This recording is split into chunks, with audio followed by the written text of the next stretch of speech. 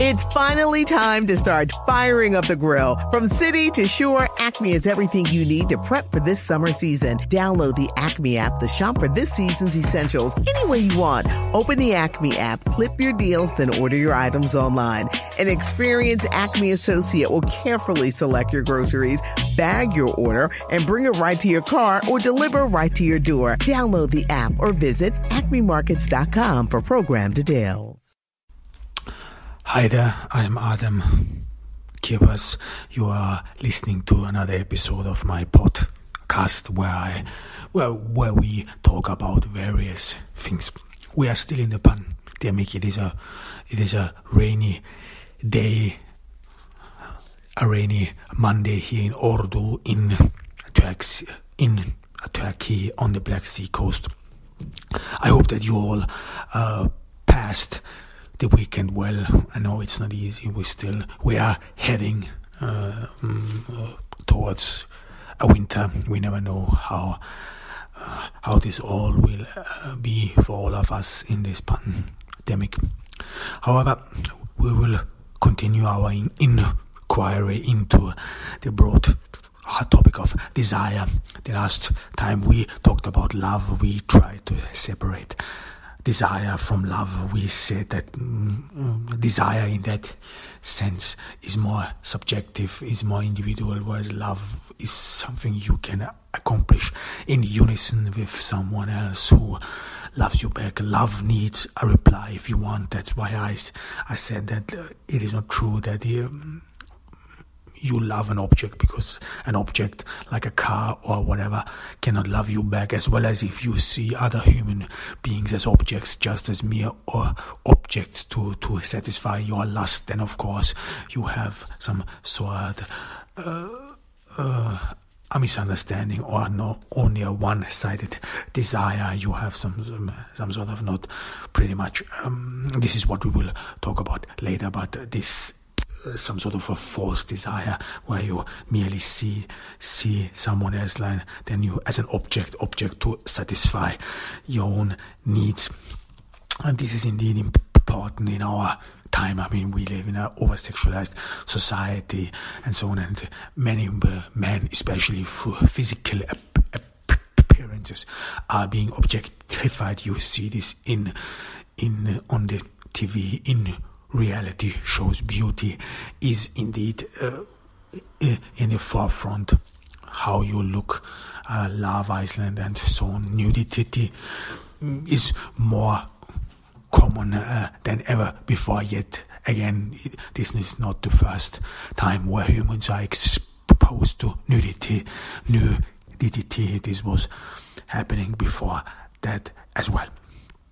However, but what we want to talk about here and continue is, of course, what we started last time. This is the conditions of desire, so that your social standing plays indeed a crucial role in your self perception and so on. But before we continue, I want to give a definition of love, in order to sum up what we talked about up to this very day, so that we have the same understandings in order to continue in our podcast. So in separation to desire, love is an emotional investment that respects, likes and likes the existence of a person and is interested in the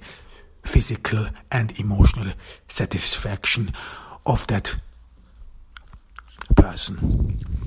This would be some sort of the feeling of love. What I think is very important to some sort of have a definitions. I know I will some sort of keep them at bay, but in philosophy, definitions are indeed very important. The more accurate and exact you have definitions, the better it is. It is easy. However, we will not go into detail. I always try to come up with general definitions, and because we are using Google dictionaries, so we will always come up with a general definition and so on. So what we talked about little before was of course fear as one of the conditions of love, sexual fear, especially in the over-sexualized age, where I try to draw everyone's attention that over-sexualization is indeed manliness as well, is part of manliness as well, despite the fact that women are the objects of over-sexualization.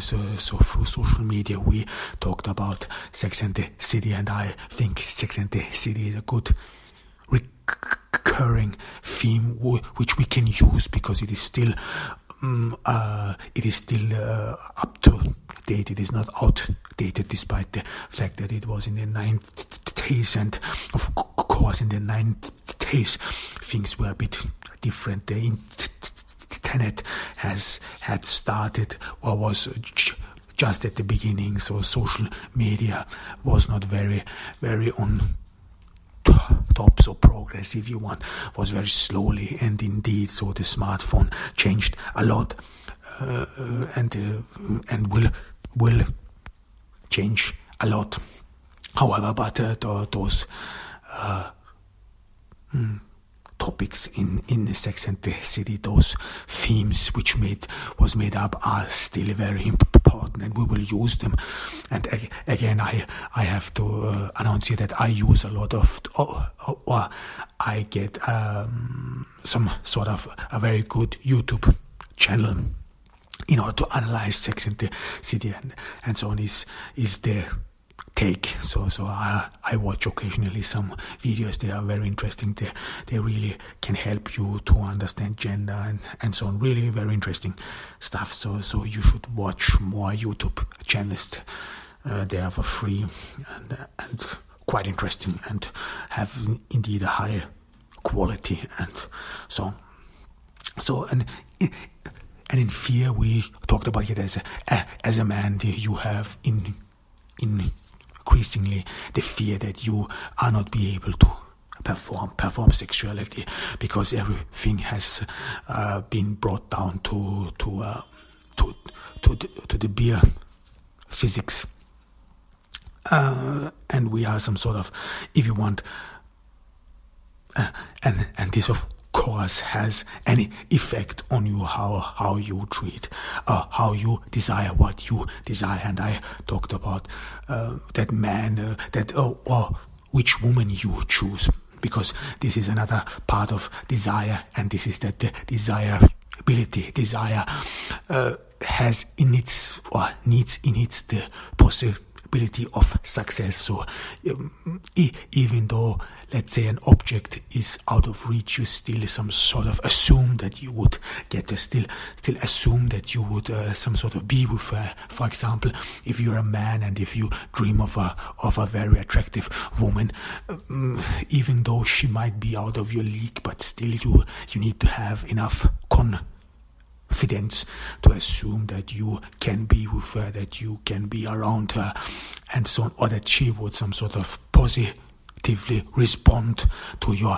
desire. So this is indeed a very important thing, especially with human interactions. I mean, if you desire, I don't know, let's say an expensive object, then you only I mean, of course, this may sound some sort of challenging, but you only need to have enough money to buy this object. But whereas true love or true desire, if you want to understand it that way, has always in itself the possibility that the object in human interactions will reply positively, so that you, as a man, for example, assume, this is actually very common among adolescents, that you assume that in a way you are, that other women, they don't know how you really are, and that once you can reveal yourself to them, then they will understand, and that they will fall in love with you. This is pretty much the recurring theme in all those superheroes like Spider-Man Peter Parker, who was some sort of the underdog. Then he has some sort of a secret life, and then once his girlfriend discovers that he is actually a hero, then she falls in love with him, and so on. This is as well as you have in Batman and in many comic superheroes. So this is indeed an issue of the adolescence, and this is indeed the thinking of many adolescent men, so that this perceived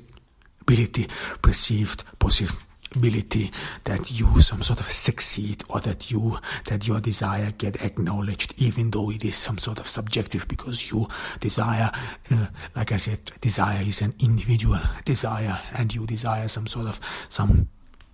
person for your own esteem, for your own psyche, if you want, like this example of this attractive woman.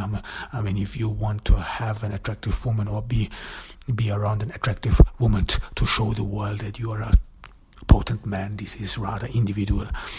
However, but despite the fact that desire is individual or physical, it is indeed still a necessity for love, because of course human beings are physical entities.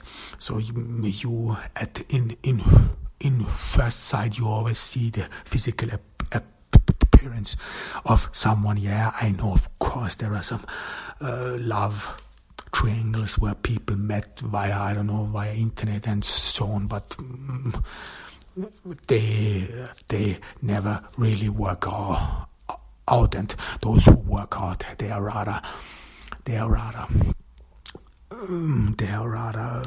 rare. And this fear of over-sexualization, this is of course among women as well. One common example is Sex and the City, the character of Miranda. It is, this is what we will some sort of repeat over and over again. Because it is still true, and this is something you even see, like I said many times, this development within the feminism, where you adopt male behavior, which is in fact, if you go along with constructivism, if you assume that your social gender, so not your biological sex, but that your social gender, how you behave as a man and as a woman, that this is constructed by the society, then of course the male gender is constructed as well. I gave a lot of example. For example, in ancient Greece, the Greeks mocked the Persians because the Persians wear trousers, and nowadays this is rather reversed. In some cultures, only men wear trousers, whereas women they wear skirts and so on. So the skirt is still some sort of a female attribute, and so on. However, and then in our time, it has become difficult for women to succeed, and the only way they can succeed is through adopting to the male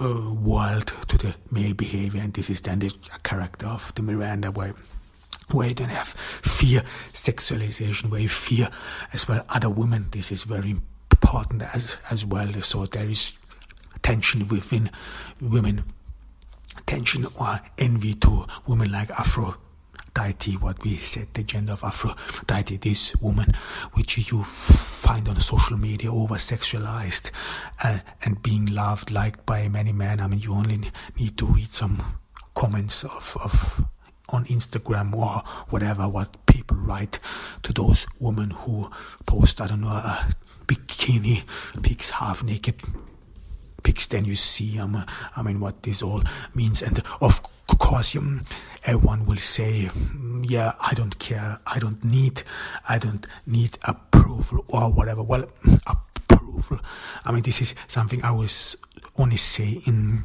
a general, and it is of course worth that we would analyze this as well. But approval in is something you need as a human being. It doesn't matter which approval, but in a way you need to have some approval. You need to have some positive response from your environment, even though you say, well, I don't want this kind of approval.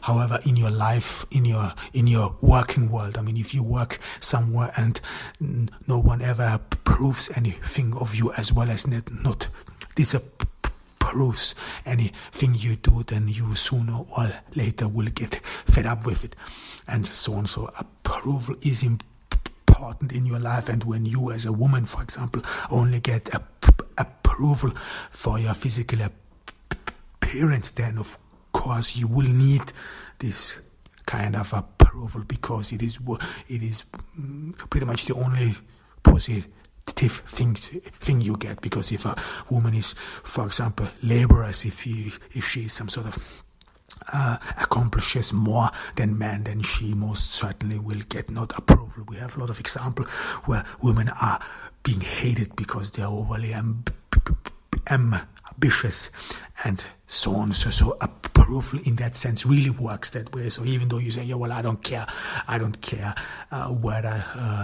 whether someone likes me on social media, approves me on social media, this person either is lying or has some other ways where he can some sort of garner self-esteem. However, you need something like, you need some sort of a positive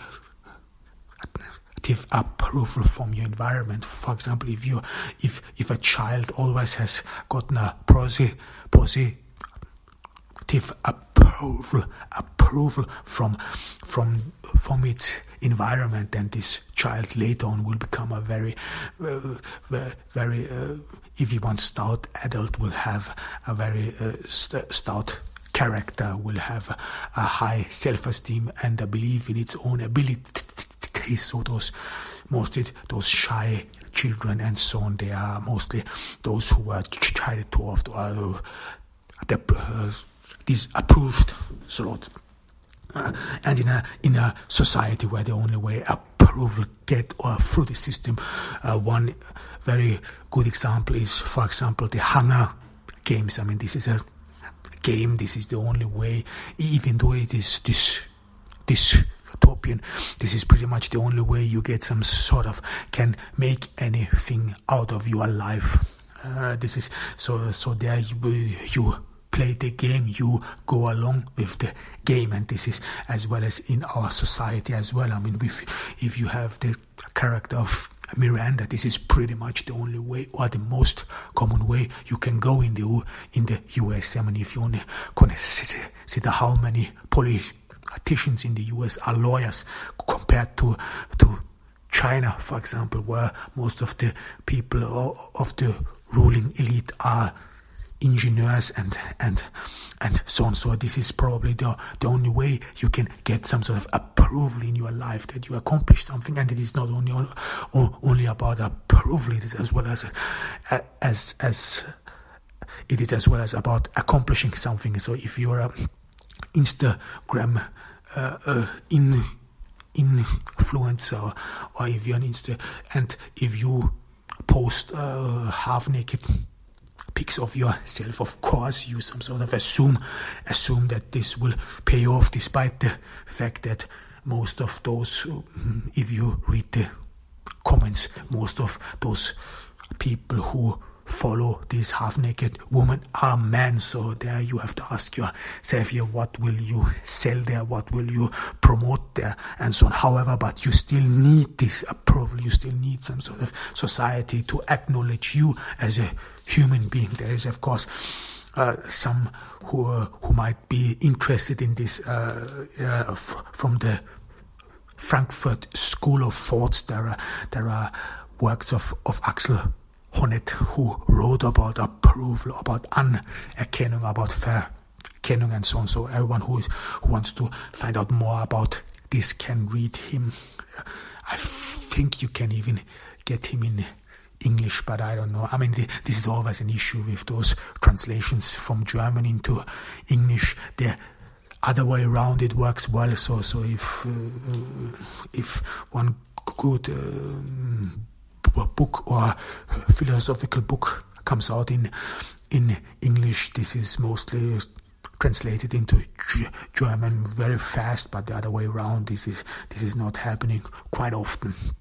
However, so everyone who wants to find out more about approval should find this. Can read more. This is Axel Honneth and many the Frankfurt School of Thought. Of course, we talked about this the last time as well. This is desire. Desire is, of course, bind to your community. We talked about French Canadians. So if you grow up in a certain community, if you are surrounded by some people, you develop, of course, desire. Desire means, of course, then being comfortable, being wanting to be around your peers. I mean, if you are French Canadian and the French language is a means of your identity, then of course you want to be around your people. You want to be around other French Canadians. Of course, religion as well. French Canadians are mostly Catholic, so this of course then reflects itself in your desire. You feel homely with them, you feel comfortable with them, and so on. And then this will, of course, steer your desire as well towards another person from your own community. This is the reason why it is so rare in reality that people marry or have children cross cultures. Despite the fact that we live in a multicultural society, I mean, it is even rare. Interracial marriages and so on are rare. The only example would be Brazil, but in Brazil this was rather a state effort. So in Brazil, if I remember correctly, the state encouraged interracial marriages. However, but in general, those cross cultures, cultural marriages, they would not work. I mean, for example, between Catholics and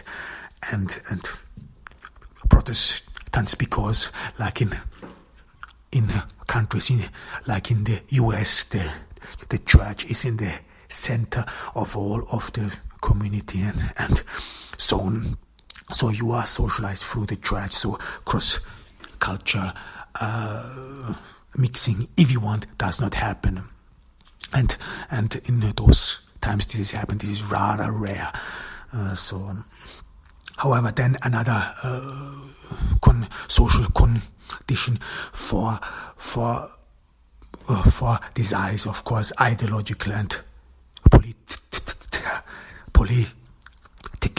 For example, I read on Twitter and whatever that some girls and women would not be around other members of the other party, that you think that ideologically that there are many differences between them. One common example is, for example, which you find among young socialists or communists, that they would not be around a capitalist, no matter what it is. I mean, capitalism is indeed a very broad term, and you have to some sort of analyze it and prove it, not prove it, but analyze it and some sort of explicate it or make it more clear in our time, because capitalism, or being a capitalist, is way too broad, and it's not as narrow as it was when Marx wrote his Kapital. However, but there are still some sort of prejudices between those classes. For example, if you are socialist and so on, then it was mostly considered that capitalists, some sort of, that they are some sort of or the upper class is in a way some sort of narrow-minded, that they cold-hearted. I mean, this was very common that those wealthy people are cold-hearted, that they do not care about other people. They live above their means and on the back of others. This is pretty much the narration, or was the narration, in the French Revolution about the Ancien regime and so on. So this is some sort of still very common in some young socialist scenes, this perception that the upper class, that this is not desirable, that this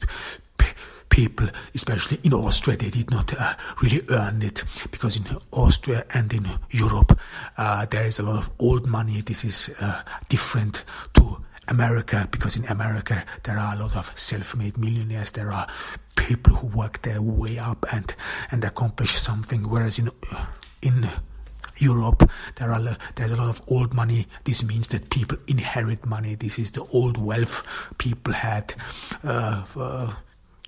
gathered before centuries. There's still, despite the fact that there's no monarchy in Austria, there's still some sort of a perception of royalty, even though I think it's ridiculous. However, there's still some sort of perception of royalty. This comes with wealth, and a lot of people inherit, and in Austria is some sort of the perception that these people, they do not do a day of honest work, and they have all inherited their stuff. They are lazy, and so on and so on. So there is some sort of a negative perception, and this matters in your desire, because with your desire you identify yourself as well. I mean, if you have a lot of negative views about someone else or against another group, of course you don't want to be around them. Of course you will not desire this a person, whatever. The most important, or one of those key non or undesirable things is, in recent time, political affiliation because of the election. So you some sort of assume that the other part is some sort of lazy. This is what you some sort of have the discussion in the US among Republicans and so on, that Democrats would be lazy, that they want to live off the state, that these are not hardworking people, that they are dubious, that they don't have any plans and so on. There are a lot of prejudices. So, and this is not only in the US but as well as in Austria. In Austria, the conservatives, they always assume that the socialists, that they are lazy people, and I even read once that stated that Marx would be some sort of or was an advocate of laziness, that this Marxist manifesto, the communist society would be where everyone would just do nothing all day long, be lazy and do nothing all day long. Well, again, I mean, Marx and Engels did not say much how this communist society would look like. However,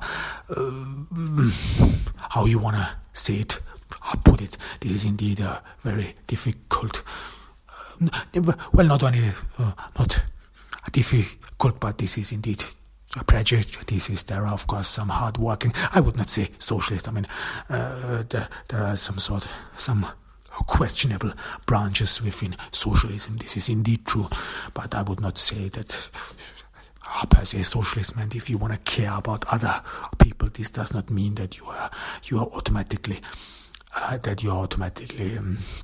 lazy. However, there are some of course some issues concerning issues, and some sort of, in the US, the Republicans, they always understand them as some sort of the financial conscience of the society. This is of course understandable. I mean, you don't want to incur the plight of debts to future generations. However, this is not always easy, especially when people are starving and so on. However, those prejudices, they play the other way around as well. I mean, in politics, the left, for example, always assume that that conservatives, that they are boring, that they are some sort of backward, that they live in an old age. This is especially in the European branch of socialism, where one always assumes that we are more than, or in the European branch of leftism, where one always assumes, we are more than, we are out of the ordinary. Well, I would not assume. This is first not true. So many socialists, especially those whom I met in Austria, they are not that modern at all. So there are many who are backward, who have dubious beliefs, questionable approaches to society, and it is not always true that socialists care about people, because this is some sort of prejudice which the socialists claim, or accomplishment which many socialists claim for themselves, and this is that they would only care about people, about the sick and poor, whereas all the others, the conservatives, they don't care about others, they don't care about human beings, they only would care. You always have, we have to say would, emphasize the word would, because it is not true that they would not care about people, about the old and the sick, and this is only about money. And this is, if you want, the perception within a lot of socialists in Europe as well as in the US. You can see this on social media and so on. And of course, this then determines our desire as well. This some sort of molds our desire, our political ideology, our religion, our political propaganda. If you only watch elections, how elections, or how every party portrays itself, you can see this in this pandemic as well. So despite the you see a lot of, I would say, nonsense. This is indeed nonsense of non-vaccinators, but again, so they do not pin themselves against each other as vaccinators and non-vaccinators. No, this is rather ideological. This is some sort of, if you want, and if you read some of these statements of non-vaccinators, no, this is rather about health. This is about someone who is healthy, someone who has already been healthy, who does not need the vaccination, and so on,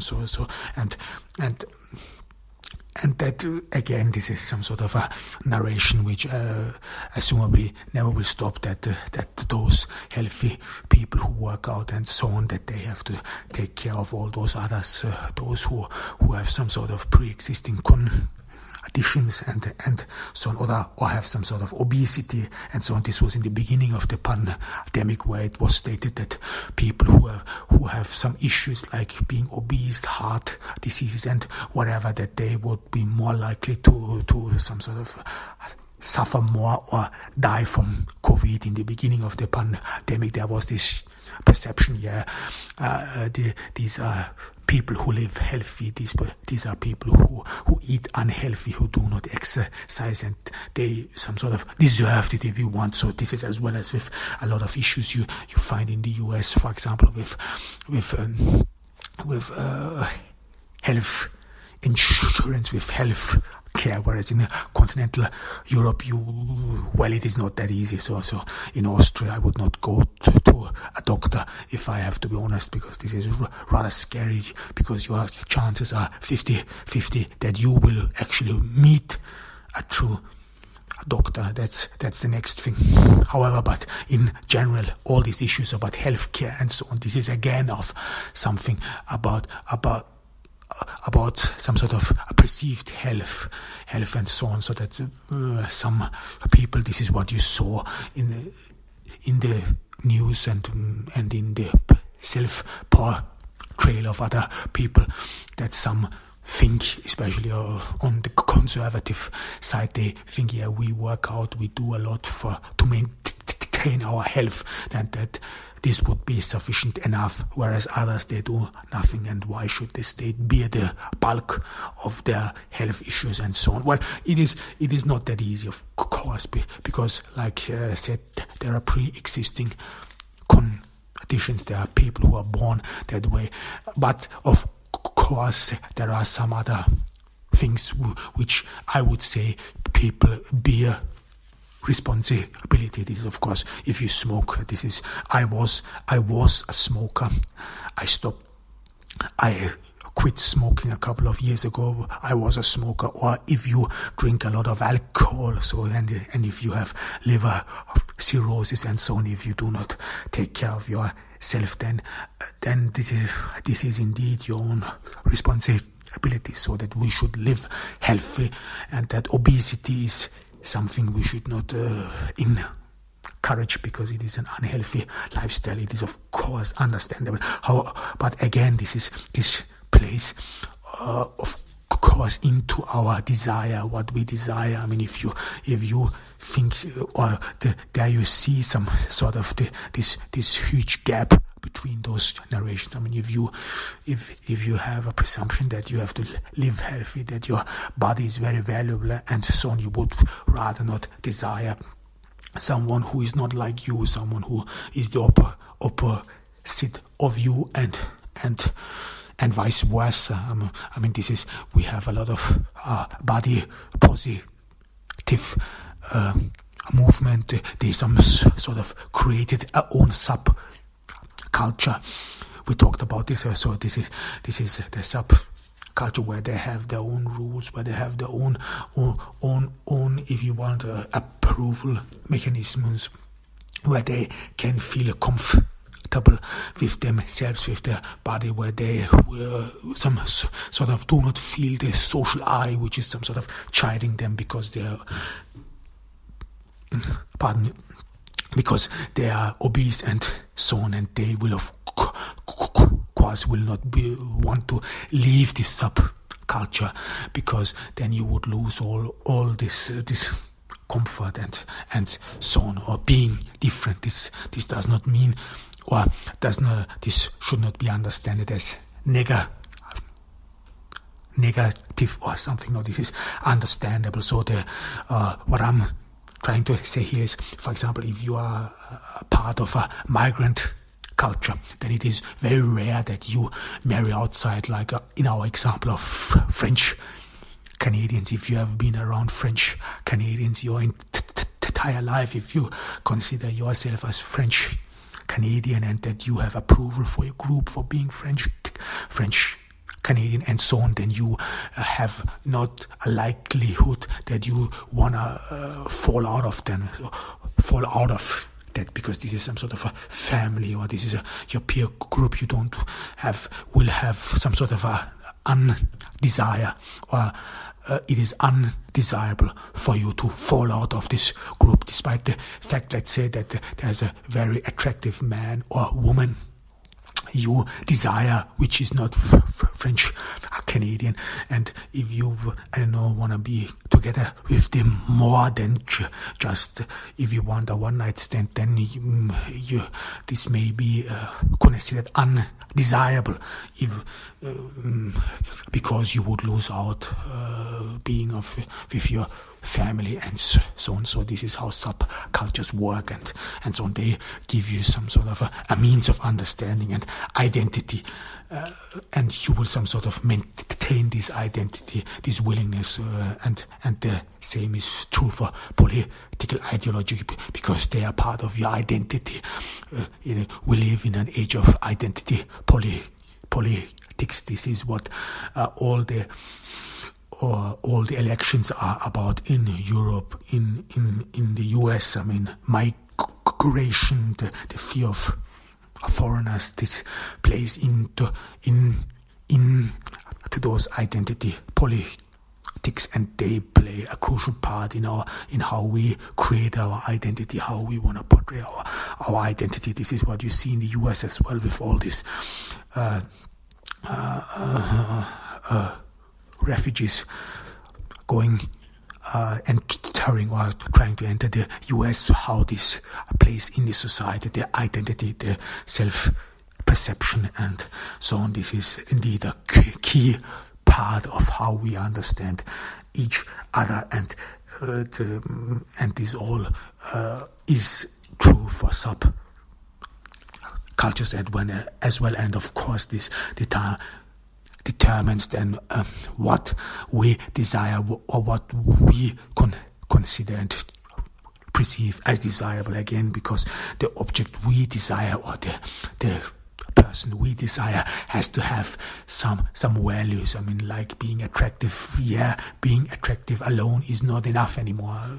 It is sometimes, yeah, but like I try to argue here, there is some sort of ways where you some sort of would find an attractive woman or an attractive man rather undesirable, maybe only desirable for a short period of time. This would be sexual intercourse, but not in a long term. These things then would be some sort of undesirable. In that sense, you would lose your identity and so on and so forth. So this is indeed a key component.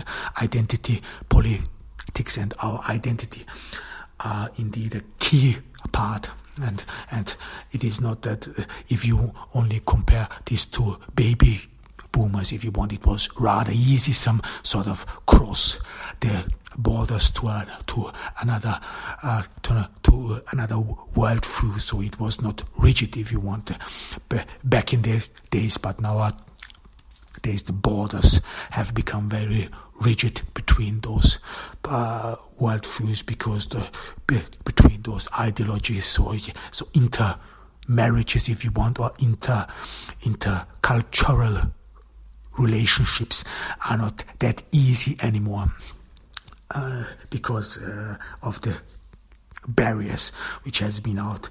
Some sort of, it is in a way again some sort of a contradiction in a way. We have over sexualized a person. We have bare physics, but yet there is a movement, if you want, a demand on in the opposite direction. This is something we will have to talk about as well, but indeed very interesting and so on. Or if you want, I mean, if you are part of a religious group and so on, and if you marry someone who is not religious, for example, or who has a different religion, then you consider into your desire which the possibility that you could fall out with your community, that you could some sort of be chided, exposed, be alone. This is then if you want to have a bare utilitaristic approach, this is undesirable. This is some sort of associated with pain and so on. You will try to avoid this, and this again plays indeed in this desire, in this what you desire, what you want, and so on. Of course, these social barriers, they have some sort of always something tempting. This is something we should not deny. I mean, Sigmund Freud, no matter whether you like him or not, wrote back in the days about this hidden desire and so on. So some sort of overcome social conventions, overcome social barriers. I would not say, or I would still say that this is partially true in our times because of these rigid, static borders we have made among each other. However, we will continue talking about this. So this was some sort of social conditions I wanted to talk about. I wanted to talk about social conditions, and we will continue the next time. This was Adem Kirbas from Ordu in Turkey. We are still in the pandemic. I hope that you all take care of yourself on this October. It has gotten cold in Turkey. So wear warm clothes and take care. Bye. It's finally time to start firing up the grill. From city to shore, Acme is everything you need to prep for this summer season. Download the Acme app to shop for this season's essentials any way you want. Open the Acme app, clip your deals, then order your items online. An experienced Acme associate will carefully select your groceries, bag your order, and bring it right to your car or deliver right to your door. Download the app or visit acmemarkets.com for program details.